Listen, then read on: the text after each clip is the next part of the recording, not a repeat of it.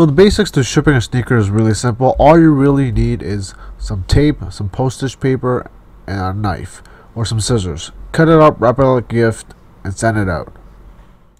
You got to remember though, when you use this method, there's a high chance that the shoes will be damaged because the box will be thrown all around, and for some shoe collectors, they love keeping their boxes.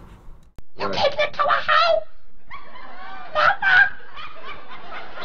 Apparently this step is way too hard, so let me explain it really carefully for you. You get a box that matches the size of your sneaker box, get a knife, and get some tape. You tape that all up and ship it. I know some sellers avoid doing this because they might have to pay extra fees. If anything, just ask your buyer, do they want it double boxed? I mean, some of them don't care about their box. Maybe they'll pay the extra fee for the protection. You wanna follow me? Okay.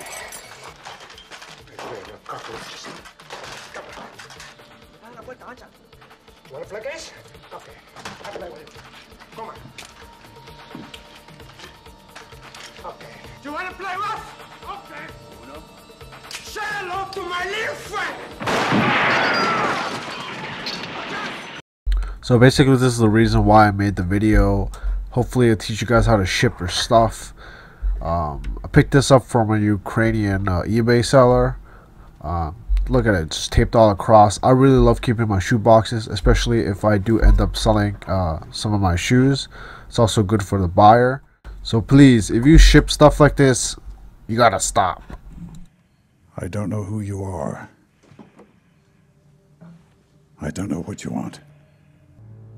I will look for you. I will find you. And I will kill you.